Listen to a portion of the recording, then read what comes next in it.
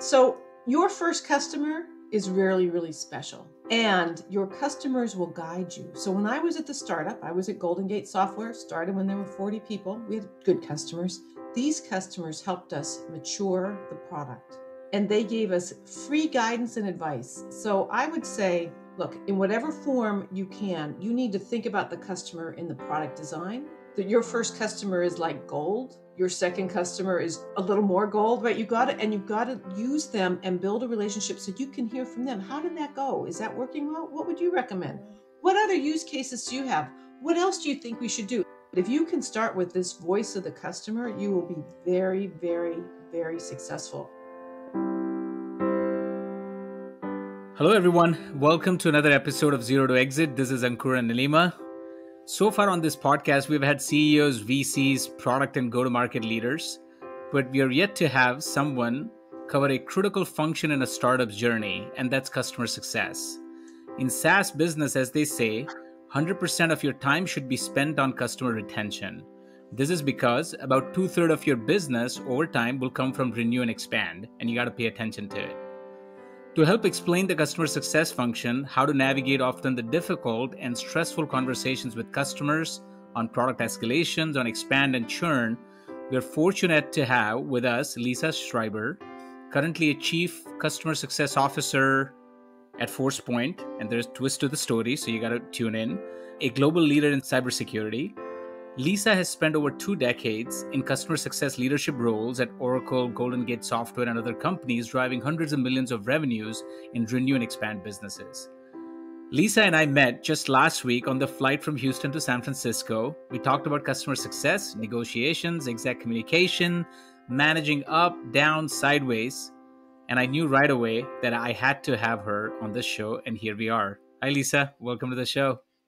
Hi, Ankur. Thank you so much. And it's so nice to see you again. And you're not sitting next to me on the airplane, but you look well rested. It's good to see you. Yeah, likewise. Thanks a lot for coming on the show on such a short notice. I know you were returning from a mini vacay when we met. Looks like, where you went. I mean, they've obviously relaxed a lot of COVID-related restriction due to the drop in COVID cases. How was your trip to Cancun, I think? I flew out of Cancun. I started in Merida, and then I ended up in Chichen Itza, Holbox, and then I flew out of Cancun. It was a great trip. It was in between jobs. Yes. So we'll talk about that. It was very relaxing and felt very comfortable. I felt very comfortable in Mexico. Awesome. Yeah, I'm glad to see people are starting to go out and about. I think the nightmare that was COVID is about to be over, and we can kind of do fun things. And it's definitely, you recommended a couple places in the vicinity. It's going to be definitely on my bucket list. So, in our conversation when we were chatting on the flight, you mentioned that you come from humble beginnings. Tell us a little bit more about your childhood and upbringing, specifically the things that you learned growing up, both personally and professionally, that has sort of carried and over the last 3 decades. Thanks for that question. And it's near and dear to my heart to talk about some of these things. And I have children. I know you have children, and you think about what experiences are they getting. For me, I grew up in a small paper mill town in Western Pennsylvania where everyone knew everybody. And my family were 3rd generation Pennsylvanians. And my father was he was a very good outdoorsman. I would say he was an expert outdoorsman. He was in the Army. And then he ended up being the science teacher at my high school. And my mother, who was well educated also, went back to school after she had 3 girls and got her degree and was a speech therapist. So they were both in education and they cared about education, and that carried through to the family. We didn't have a lot. And it's funny, you just didn't realize you didn't have a lot. And I still laugh. We still own the little house we grew up in, my sisters and I do. There's still no shower. Look, this is not a hard luck story. It's just the way it was. And we 3 girls learned how to manage all this. But it's this idea that you build resilience through your experiences and through kind of the character that your parents passed down, right? So they gave us curiosity, education, and then also this idea of trying. I had more skin knees than you can count, but it was really because we were out trying things and doing things. And my father, who didn't have any boys, I became his oldest son. And so I got the experience of a lot of his outdoorsman skills which was really great for me. My mother was a great homemaker, so I got a lot of the homemaking skills from her. So it was great to just have this variety of skills, and I rely on them now. Does this also help with hunger to do well? It does. And I'll give you an interesting story. I used to be the CIO at US Trust, and they dealt with the top 1% of the wealthy in the US, and they did a study on generational wealth. So if you're really wealthy and you have children, like how do they feel about wealth and what's their motivation to do well? And when children don't think they can do better than the parents, they lose motivation. I felt that if I applied myself, and I was very proud of my parents, that I could also succeed. And that did help with my motivation. It's a great question, Lima. Thank you for asking that. Yeah, your story definitely reminds me a lot of the. I was just reading about the Watch Kiki sisters, YouTube CEO, and her sister's also a CEO in another company, 23 and 23 and Me. Yeah, Big yeah, fan. Yep. yeah, totally. I'll pivot to now your career. You've been running customer success before it was a thing. People understand customer support, but at some point, the tech industry caught onto the idea of customer success. Tell our listeners what the difference is and what the real customer success brings to the table for our customers. So the difference is this: customer success cares about are you the value you're receiving from the product. How quickly can you get to that value? How quickly can you see that you can get to first value and full value? And to me, support tries to keep you at that value level if you run into other issues. In the past, with on premise software, all of the responsibility was on the customer. If they didn't install it well, if they didn't have the right technical understanding, if they didn't have enough hardware, right? It was all their fault, all their fault. That is all gone. It is no longer the customer's fault if they aren't getting the value for the software. Now, look, there's certainly a customer component, but it's so much smaller. It's really on the company, the SaaS company, to be sure that they've made it easy to use and easy for customers to consume. So they look like the heroes they should be for choosing that company and that solution. Does a company need both customer support and customer success? Boy, in a perfect world, I would like to get rid of support. I would like to have error-free software. And I think we could get there. I know. I would like to get rid of all customer cases. But at the end of the day, however you set this up, the customer needs to be able to use your product to solve their business problem, and they need to be able to rely on it. So if you don't need customer support because you can do it all through other means, whatever that setup is, but it's a whole continuum, and you need to be sure the customer is taken care of. And the most important time is this time called reputation threatening events. People will call them SEV1, SEV1, SEV2. I care about when our customer's reputation is on the line, and Yeah. are we ready to help them in the way that they need it as quickly as they need it? Because remember, with SaaS products, the customer has given up all control. Now, I told you before, it was very hard to get products installed in the old world, right? But they had all the employees, and when there was an emergency, they could say to all of them, stay here until it's fixed. And they would. Now they're counting on you to stay there until it's fixed. And you have to demonstrate that. And you have to show them that they're just not one of a million or one of 100, that you care about them and their business. And this is what's going to make them successful and you successful. Yeah, very well said. The other day, I was looking at the Salesforce's last quarterly results. And one of the testament to the fact that customer success is becoming such a critical function is the fact that Salesforce, I think their Service Cloud revenue and the growth exceeds their Sales Cloud now. So it just kind of gets to show how much importance, not only is it for Gainsight and Salesforce, but the customers are spending money on buying software kind of to use the customer success function. Now, in your experience, does both renew and expand fall in the success bucket, or that's still dealt with by the sales teams? Like, what have you seen? Has there been a paradigm shift in our industry? I think there's a shift, but I think they can be. So I don't care where they sit in the organization.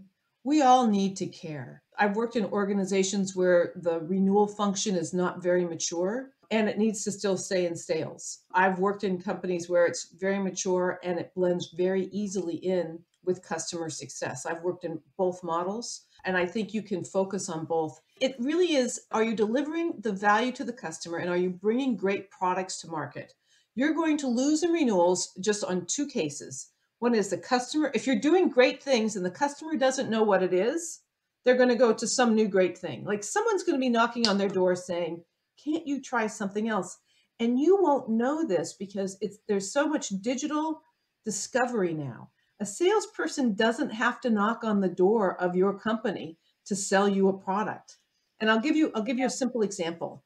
If I was in HR, and let's say I'm a director in HR and I want new HR software, and maybe I'll go out and I'll look at Workday and I'll look at others, success factors, give me the list, right? I will weigh them, understand how they work. I may even try them out if they give me a chance. And I can probably also do the financial cost analysis before I ever go to the head of human resources. In the past, the salesperson would go to the head of human resources and try and convince that person that you need this. Now it's coming up from below. And the salespeople didn't see it coming. Now, there's probably someone who was watching the website who said, oh, look, this company seems to be pretty interested in what we have. Let's see if we can reach out to them. I think this is where sales engineers are really, really critical. You can have some salespeople connected to the website. This is where I think support's really critical. If they're going to test drive my product, I want them to have a terrific experience doing it because, again, they're making the decision before all of this. But let me get back. You were talking about renew and expand. But it's this idea that you can lose them even when you don't even know you're losing them because they're out there researching it because that's what the digital transformation is providing them. And then so the renew piece, they'll continue to renew if they're happy and you're meeting their business requirements and they feel like heroes. And they'll expand if they know where you're going and they have more business to be solved, more business problems to be solved. And they're so confident in you and what you're delivering that they believe what you tell them and they'll buy more. So it's the delivery of the promise of your product. Yeah.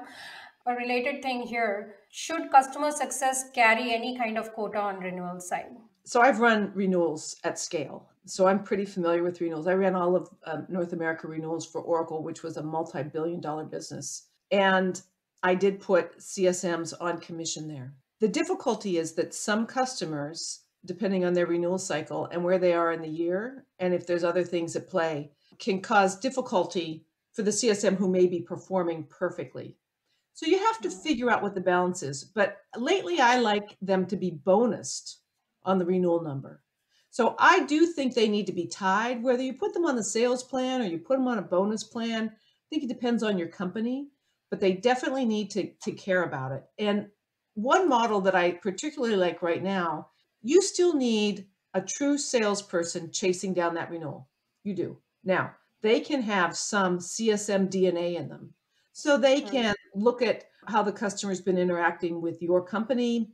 Are they opening tickets? Are they checking in? Or have they just stopped calling you? What's their usage? Are they using as many seats as they've signed up for? That kind of thing. Likewise, I think the CSM needs to have a little bit of sales DNA so they understand that being sales savvy helps the entire company. If there's a fork in the road, I've talked about this quite frequently, the CSM has a choice between doing A or doing B. And CSMs, of course, are trying to help out the customer. And so they like to be liked by the customer. And of course, we like that. If you give them added focus on the financial aspects of your company and what it takes for the company to be successful, hopefully when there's a fork in the road, they'll take the one that's more financially advantageous to you. Now, I don't mean that they are only care about the numbers, but there's so much variability in their job day to day that I just like to see that as more of a focus. So the model we were working on in my last company is that 120 days out, the CSM and the sales rep meet with the customer and they're like, hey, here's all the value you've had all year. The CSM's had all these conversations all year long in whatever form, electronic, whatever. The customer should really know their value and we should know if they're getting value or not, because if they're not, we should have been doing other things. The salesperson is on the call and there's a quick interlock. If the customer's like, yeah, I've got it planned, it's in the budget, no problem, then you know the renewal's fine. The CSM can just go about their regular business and continue that. If it's not and there's questions, I want the CSM and the renewal rep to stick with that customer until those questions are satisfied. Now, 120 days out is really 3 months. Do you want to do it 6 months out? You can pick any time you want. But the CSM's view should always be this continuous, I'm keeping the customer happy. They don't really care when the renewal is because they're keeping the customer happy. I don't like to see organizations that say, oh, if the renewal's coming up Yeah, I gotta I've make it had happen. engineering say this. If the Yeah. renewal's coming up, tell me, because I'll put their stuff to the top of the list. I'm like, that's old thinking. If that's the only time you're putting their stuff to the top of the list, you've lost the customer because they've made the decision to leave you more than 3 or 6 months in advance because they have to plan. Absolutely. You need to treat them well all the time. Very well said, and couldn't agree more with that. One of the things that you've touched upon a couple times is to demonstrate value, which seems like a disease that is specific to security, in that we have to constantly demonstrate value.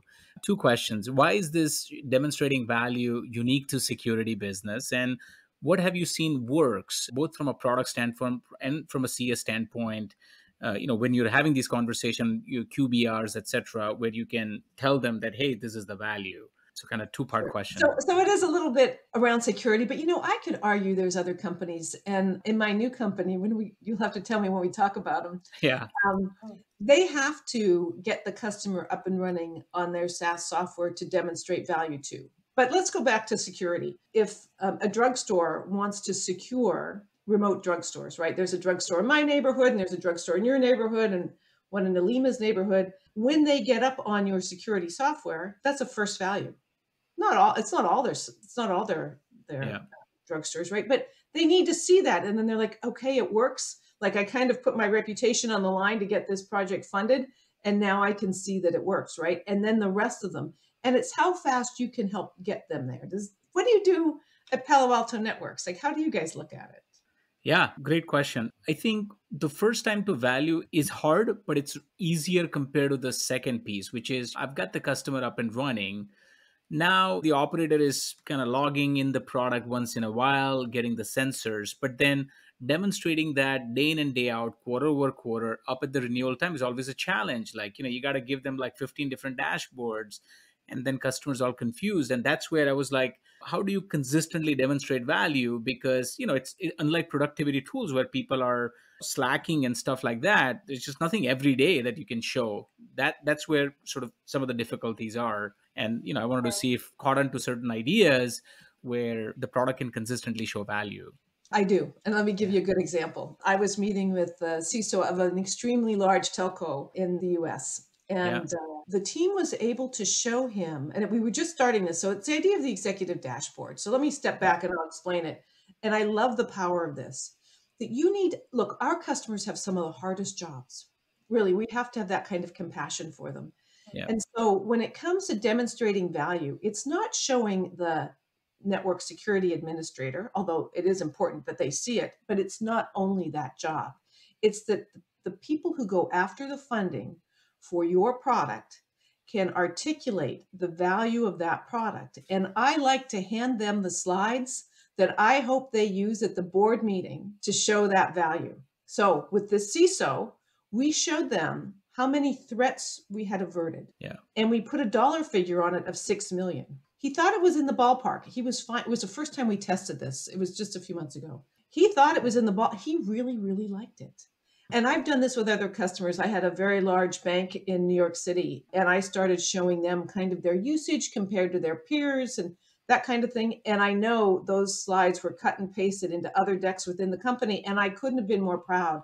They don't have time to often pull that together, but we can see it. If we can't make that argument for the executives that have purchased our software, and we should be, I'm not even going to say if we can't, but we should be able to do that. Everyone can benefit from that. Yeah. And I find that to be really powerful. That's one of the favorite things that I like to do.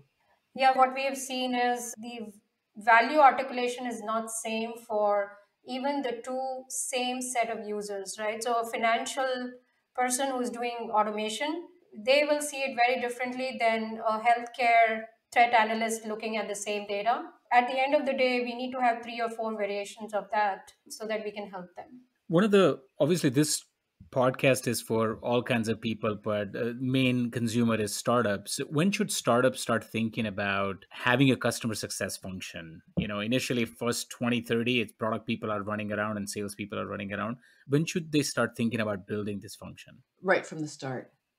Spoken like a seasoned CCO. Here's the deal. So your first customer is really, really special, and your customers will guide you. So when I was at the startup, I was at GoldenGate Software, started when there were 40 people. We had good customers. These customers helped us mature the product and they gave us free guidance and advice. So I would say, look, in whatever form you can, you need to think about the customer in the product design. That your first customer is like gold, your second customer is a little more gold, right? You've got to use them and build a relationship so you can hear from them. How did that go? Is that working well? What would you recommend? What other use cases do you have? What else do you think we should do? Look, I know you're going to have really smart product managers, really smart engineers, but if you can start with this voice of the customer, you will be very, very, very successful. I ran engineering for a while at GoldenGate Software, and I would go out with the customers. I would learn things. There was a story, DirecTV down in LA. We were having some issues with the product, and I had to go down and talk to the CIO, which was fine. He was a great partner of ours. As I'm down there and I'm going up in the elevator, they have data about reliability of their systems and the issues that they've had because they're trying to keep everyone focused on highly available systems. Well, GoldenGate Software helped you with highly available systems, but they weren't using it as that use case. So not only did I get to go into the CIO's office and we dealt with the issue at hand, then I said, I was coming up in the elevator and he goes, yeah, it's a problem. I said, I can help you with 3 of those 4 outages because they had the issue right in the elevator. And we sold another $1.5 million just because you're just on your toes and you're thinking about your customer and you're trying to figure out how else you can help them. So you have to getting to know your customer. And the first one that buys it, I'd give them an award. I would treat them so well. The other piece is when I was at GoldenGate Software, because I ran the customer side, I was often brought into the sales cycle because these were many of them were large banks that needed mission critical support because these are mission critical systems using this database replication. They wanted to know who was running support could stand up behind them and really take care of them. And you put me in front of a customer. I had a small but mighty team, and I used to work at these banks. I knew exactly what they needed, and I could explain it to them, and there was never a question as to what we could deliver for them. Great answer. When we go from 100 customers to 1,000 customers to tens of thousands customers, how does the CS role change at a different stage of the company? So this is complex and a little controversial. Not all customers are equal. You may need to leave some customers that you don't want to leave, but your business model won't let you keep them. I've been at a company where we had very large customers, multi-million-dollar customers, and then we had many, many, many really, really small customers. Now, look, I would like to take all customers with me. And at the small end, I think there's a large self-service offering you need to come up with. The business model is really important. You can't put a CSM on every account, and you can't service every customer as though they're your largest customer, although you would like to. So the extent to which you can offer electronic self-service advice that's really high quality, you should. You need to. It's like table stakes. You need to get the best tools in there and help them help themselves. Be there when you can, that's reasonable, but when you can't, be honest about it. I've been in places where we've changed the SLA for the very smallest customers, and they've become unhappy, and so have the salespeople. As a matter of fact, I've been on more calls with salespeople who said, look, this $15,000 or $30,000 customer may not renew with us because you just changed the SLAs. Well, I changed the SLAs because I'm favoring the top 80%. It's not even 80, the top 10% that brings me 80% of my revenue. And the rest of them get a graduated level of service. And of course, I feel for that small customer, but they were using us as their tech support team. I mean, their internal technology team. We can no longer answer those basic questions. So they either need to buy up into a better level of support, or if they can't afford us, they need to find a better solution that's more cost effective for them. And that hurts. And the salesperson's like, well, you're hurting my commission. And I'm like, okay, I get it's about you. And I don't mean that in a pejorative way, but I get that you care about that. I get that you care about the company, but sometimes you have to get a better customer and you have to leave the other behind, right? What have you guys found out? Nalima, you have a lot of experience around this, I think. The reason I ask is because I've done customer success myself for 3 years, and I understand and align with we feel for every customer. We do struggle with, okay, how do we classify that 10% to 80% and where do we invest? I'll give you a quick approach on that. I would say I would let support and renewals pick the largest customers. Let's say you want to get to the group of customers that's 80% of your revenue. Yep. And then I would save a bunch of seats for sales. And I would say, okay, sales, you can put so many of your strategic customers in here because that's their point. Lisa, I have the next PayPal and they're only going to spend $30,000 with us, but they're the next PayPal. Like, can we bring them in? So I give them room and I let them decide and I stop the argument and we change it twice. We look at it twice a year. They're not happy with it. And I also coach them to upsell the customers into better levels of support. We have levels of support and they know how to do that. They're in sales. This can be done. They just need to know it's important. You talked about giving the sales people some tokens and make trade-off. Do you ask your product people to give you tokens in terms of the features that you want them to prioritize? This is such a hard space. So you're smiling and you both know this is a hard space. Look, product people care about the customer. Yeah. And they care about new features.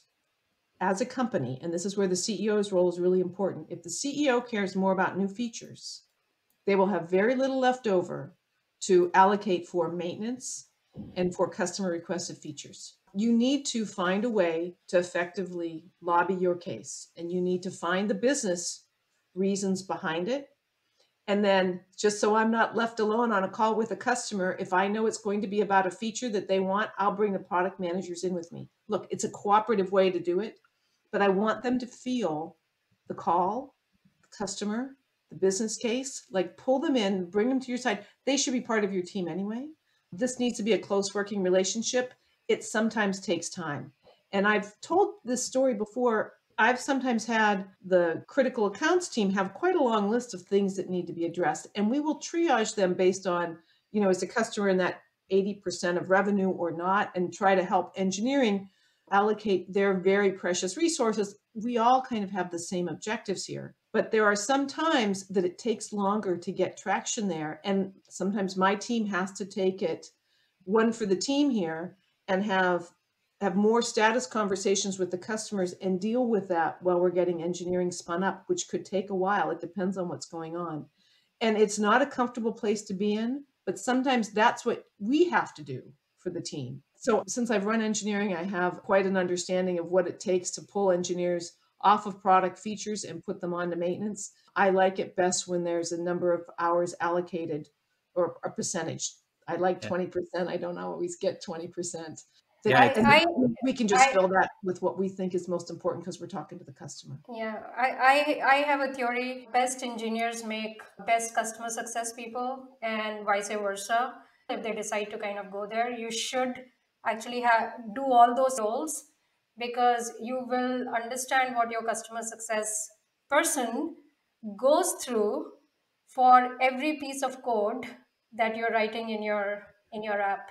Yeah. As a matter of fact, didn't Tony Hsieh, who is unfortunately no longer with us at Zappos, that was his model. Everybody who joins the company must play a customer success role. What's fascinating to me is that, and Lisa, you touched upon this trade-off, and it's a struggle for me for last 20 years in product development. Sure, same thing for you and Nalima.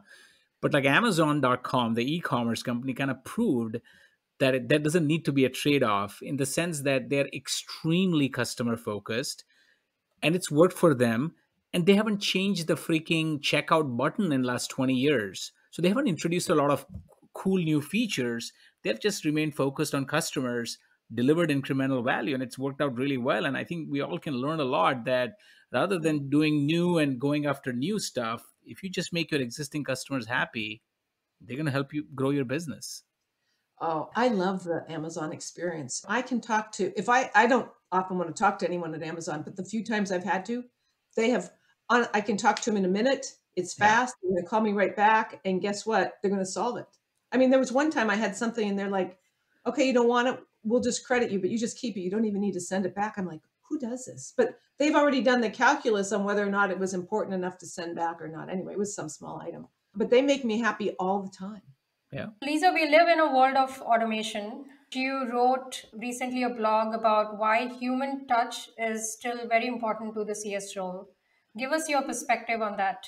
Right. So it's both. As I've talked before, anything that you can automate, you should. any kind of diagnostics, any kind of configuration setup, any kind of self-help, automate as much as you can. Let the customer self-serve everything they can. But then there's a time they need to call you. And I do this for the top customers. And what we did is we relaxed a little bit, put some more people on the line. So funny. Put some more people on the line for the top customers. Yep. And now that they're not rushed, they asked a few more questions and they could wait for send me the log file instead of saying, oh, just send it and attach it to the ticket and I'll call you when I get it. They wait those 2 or 3 minutes. They see the log file come in. Oh, it's not the right one. Get the other one. You can imagine the power of reducing the time on the issue.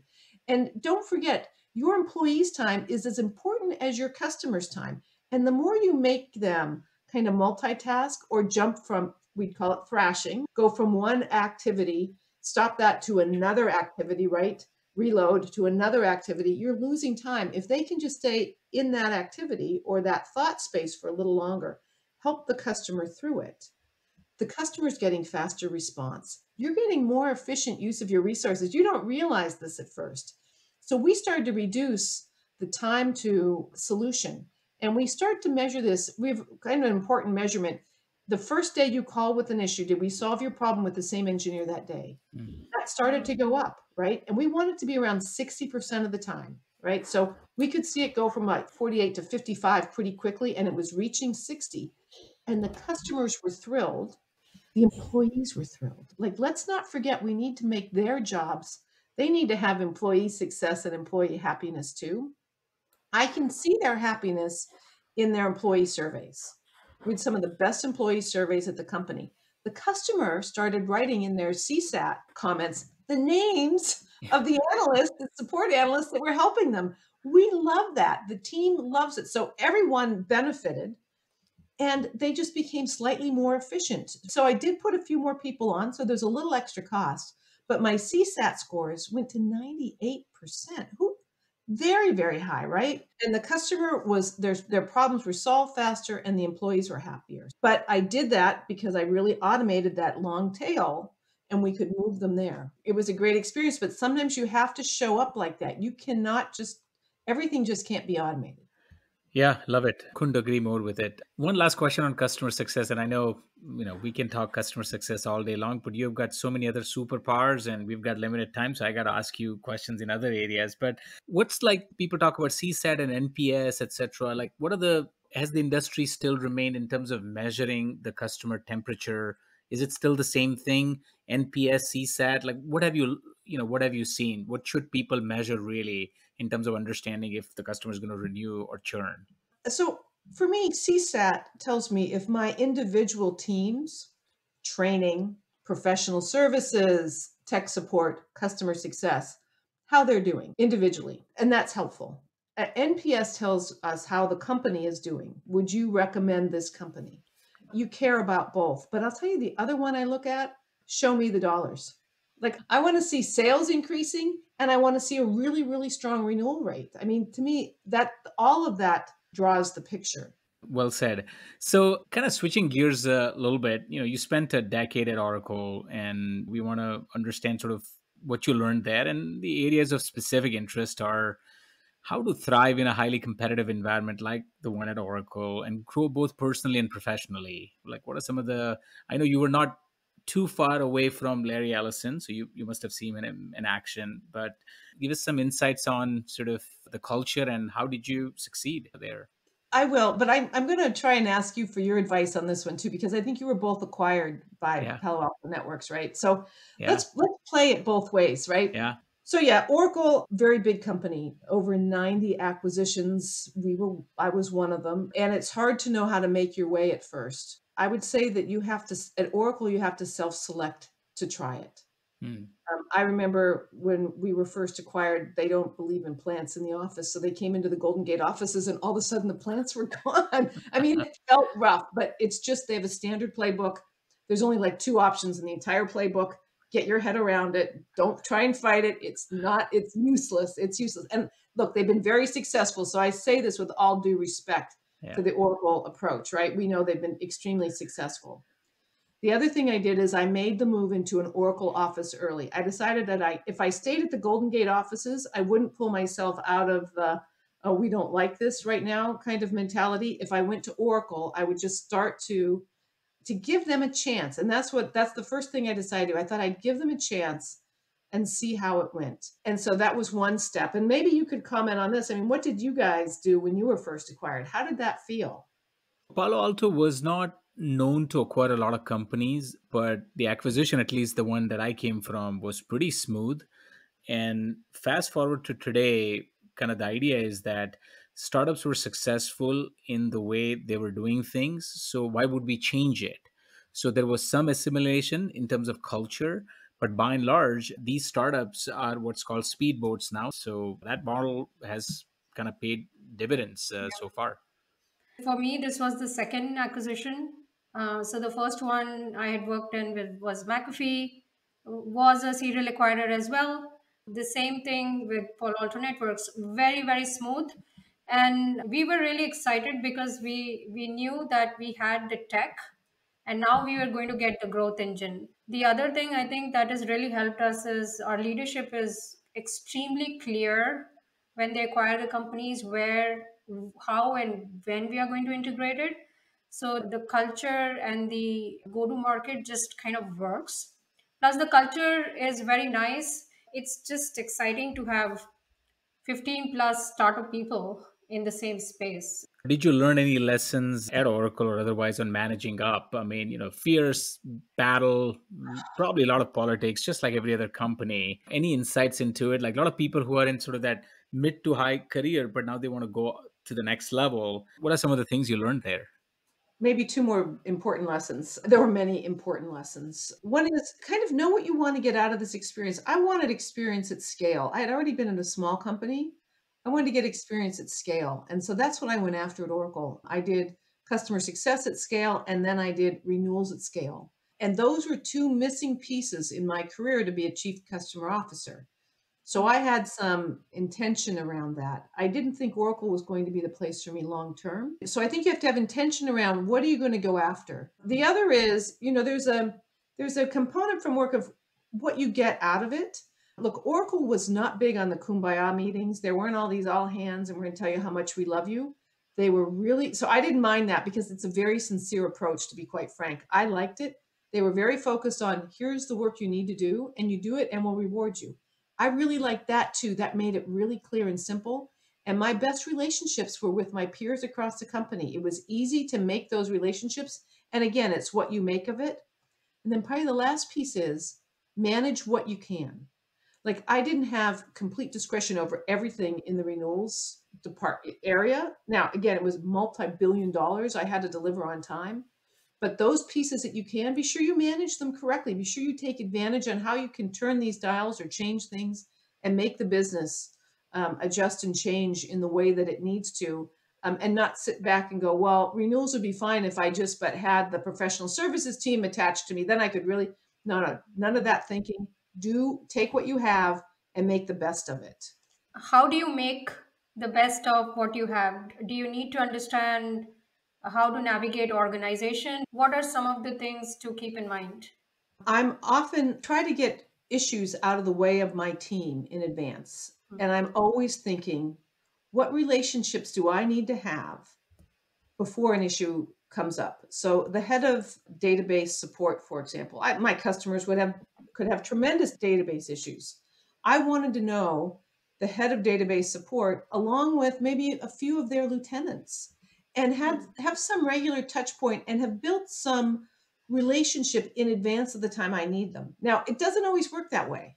It doesn't. And sometimes you need to get them on the phone and say, look, this customer really, really needs your help and here's why. But you need to have the why, the business approach. Like you can't always rely on that you've already set up a relationship, but you can often rely on, we can speak the same language. If you can explain to me why it is important and what you've done and how you've tried to solve it, and if I can give them a little bit more runway to solve it, which is the other thing, I always want customer issues as early as I can get them. If you think you may need my help, because the more runway, the more things I can bring to the table to help solve the problem. The biggest issues I've often seen have been late escalations and then there's nothing I can do to get something delivered in an emergency really, really quickly. Switching to another topic, which is fairly hot nowadays, pay disparity among women, a big issue, and a lot of LinkedIn posts around that.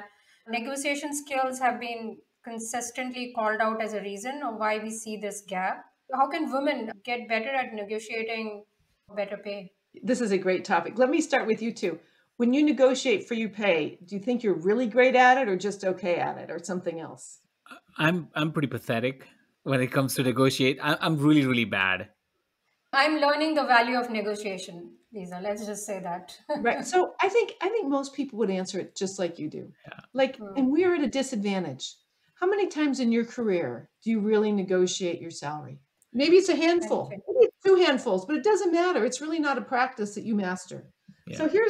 and I speak on this topic with university students all the time and it's really around their first job. And it's just my way to start to introduce them to the practice. Hmm. And so it goes like this. You need to start to practice negotiating on small things first because you need to build your practice, right? So I need an enterprise rent-a-car in town because our car's in the shop. I'll show up, I'll ask them, do you have a special discount for the locals? I'll often get another $2 or $3 off my daily rate, right? I go to the dermatologist and I'm getting non-medically required procedures. I had one dermatologist up to 20% off, but you have to ask. There's 3 birthdays at this house in August, in my house. And this year I had this company that comes and puts like cows or hearts or stuff in the front yard. Have you seen it? Or pink flamingos? They'll put Yep. like 20 in there and they'll put a little sign like happy birthday to my daughter. And I said, look, I'm going to order 3 of these 1 week apart. Can you give me a discount? And she said, what would you like? And I said, 20%. And she said, sure. Who would have thought Sweet. that? You have to start. So first of all, practice and be okay with it. Now I've been turned down and I've been turned down in some slightly embarrassing ways, but I'll tell you what, I am not afraid to form the question in a way that's consistent with who I am. So it has to be consistent with who you are. Now the next thing is you start negotiating for your next job the minute you take the first call from the headhunter. Mm. In California, they're not allowed to ask you what you make, but at some point, some information is going to come out. Years ago, my guidance to women, and it could be to anybody, is that you lie about your salary because you're probably making not enough. And I would Hmm. tell them to up it by 10%. Start at 10%, but you need to decide and you need to stick with it. And you need to write these numbers down so you don't forget them. And then you need to ask for an increase where you're going. Look, you don't look like a smart business person if you're not getting an increase. And I had a woman who came from the CIA who's in cyber crimes, a good friend of mine, and she was interviewing with a company in San Francisco. And she said, they won't give me, it's the same pay as what I'm making right now. And I said, you can't go. She could go if there was an overriding reason, like where you are is just treats you so rotten, like you need to just be in a better space. But I said, hold, let's just see, just hold. She held. 3 months later, they came back with the number she wanted. It can happen. You'd be surprised. But if you don't ask for what you should get, and if you don't know your worth, you will never, ever get it. And then you need to know what's important. So I just negotiated for my salary at my new company. And I'll tell you what was important. What was important for me were those 2 weeks in Mexico. Now, of course, I needed a good size salary. I mean, I needed all the other pieces in place. I was also walking away from a year-end bonus and from a retention bonus because my company had been bought by a PE firm. And I was clear with them and I was honest with them. I didn't gross this up, what those numbers were, because they needed to make good on it. And they did. But then when we really came down to it, I wanted those 2 weeks. And that was a little hard for them. But since I made it the first thing on the list pretty much because all the other ones were met satisfactorily, I could work it in. Does that help? Oh, It yes. does. That's a lesson in 5 minutes on We can go negotiation. on. I could tell you more and more stories, but you have to get used to arguing for your value. And then the assignments that you get, you have to be sure you argue for the best assignments too. We could spend a whole session on this. Okay. We'll take you up on that one, probably for one of the pods.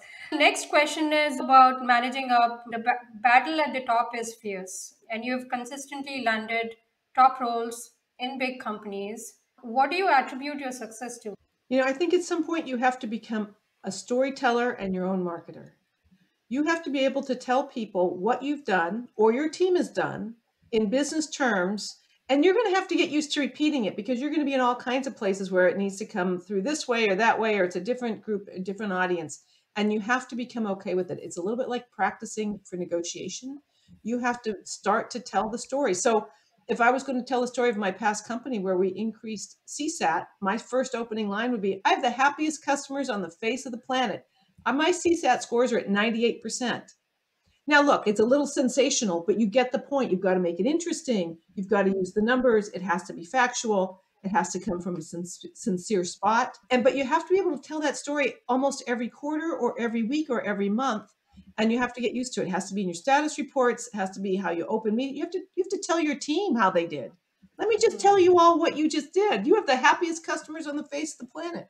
Let me show you what this large telco said about Encore, our support engineer. They said, even though the product's hard to work with, Encore was amazing and made it work for us. So you got to keep telling these stories, and then that helps sell you.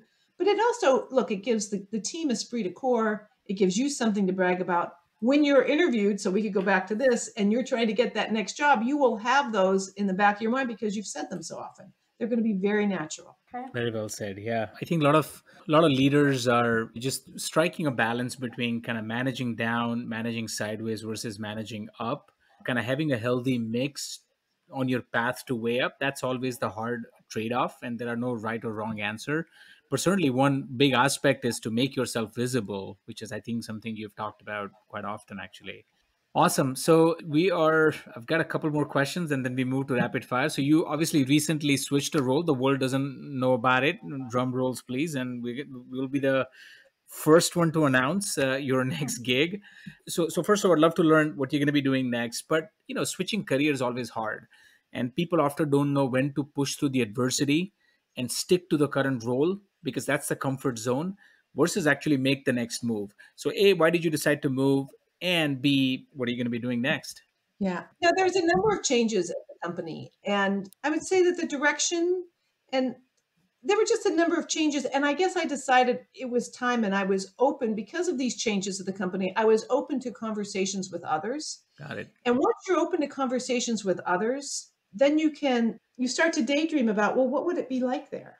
So to say that I'm now the chief customer officer at BlackLine, and they're a SaaS company that helps many companies. There's over 3,000 customers do period end close, automate period end close. Now, it doesn't sound as powerful or as sexy perhaps as cybersecurity, but let me guarantee that it is, because these accountants worry about trying to close the books across a variety of different financial accounting software products like SAP, like NetSuite, like others. And it's often so manual and time intensive and difficult to get the best answers that we have an approach to automate all of that and all of the inputs, and the reduction in time and the increase in accuracy has been amazing. You can see the company's growth. They're publicly traded under the symbol BL, and I'm thrilled to work with them. And the primary part of their DNA is the customer. They talk about the customer and they deliver on it. I can't tell you how many companies talk about, yeah, we care about the customer. And then you look under the sheets and you're like, well, but what do you mean? Like, you say it, but are you walking the talk? BlackLine does. And so it's great to be somewhere where they care so much. And I've just finished my first week there. The announcement will come out next week. And it's completely delightful and completely truthful and completely sincere and hardworking. And I can't wait to work with them and be part of the team and help lead them forward. Well, we're going to lead each other forward together. It's a great team. Love it. Well, congratulations on the role. I mean, since we met, I've obviously done my own research on the company, and they've been doing some really, really interesting thing. And I know you're going to crush it there, just like you did at Forcepoint and Oracle and all the previous company. So congratulations. Well, the last question is, I'd love to know from you, what other life lessons do you have for our listeners? And I know, you're raising kids in a interracial family, obviously, and you had some nice advice for parents as well. But in general, what tips and tricks you have to live a meaningful, happy, successful personal and professional career? Yeah. So I think don't give everything to the job. You need to save some for you. don't give everything to the family either. You need to save some for you. I think that my family is happier when, and I know I'm happier when everybody in the house is happier. So that's an important piece. I think not being afraid to get, we talked about getting a skin knee, and I read the book, The Blessing of a Skin Knee. There's also a book out there called Free Range Kids. I don't know if you've ever read that. It was a journalist in New York City. It's a very interesting story. It could be for another day. But she wrote a book where she let her child take the subway, Midtown Manhattan, to school every day. And how people found this to be really offensive. And she's like, wait a minute, if they don't start doing the small things and have smaller challenges, they'll never have the bigger challenges. You'll never become the CEO of a company if you haven't tried and failed in other places first, right? Or any of our roles, right? So you have to.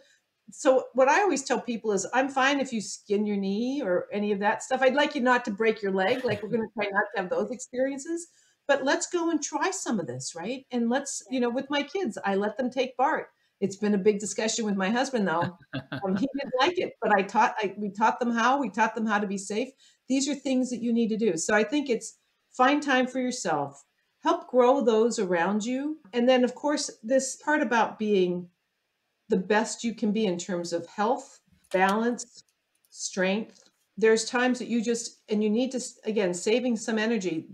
I'll often tell women, you need to be able to find your warrior when she needs to appear. And she may need to appear at times that you're not interested in.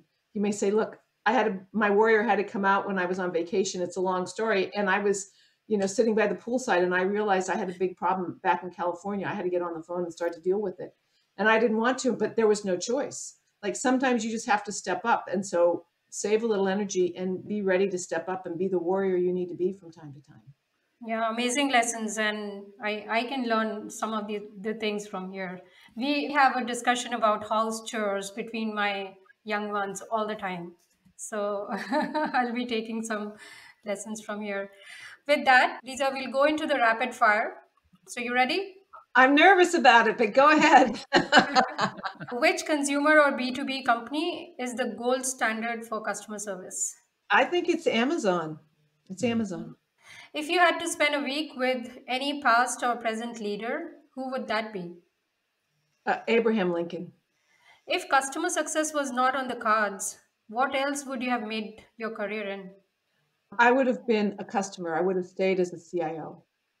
Favorite vacation spot?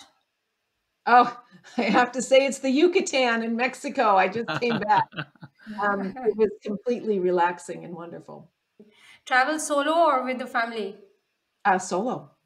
Wow. Okay. With that, Lisa, we want to thank you for coming on the pod and congratulations again. Good things happen to good people. We really wish you all the best at BlackLine. And hopefully we'll have that follow up on the negotiation once you've settled down. Thank you very much. I'd love to come back. And I want to thank both of you. You have been wonderful, wonderful interviewers, great, insightful questions. You brought a lot of your experience to make this better for your listeners. And I know that they appreciate it. And I really appreciate getting to know both of you. So thank you so much. Yeah, thank you, Lisa, so much. Appreciate you coming on the show. Bye now.